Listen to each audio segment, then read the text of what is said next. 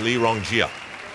And he told us that watching his countrymen win the team gold medal in 2000 was all the motivation he needs. He says he's going to be on that team in 2004.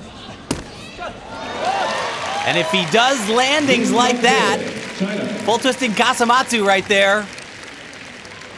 Beautiful landing, though. Actually, men's vault has been affected as well from the new code of points. This one is now valued out of a 9.7. That's the maximum.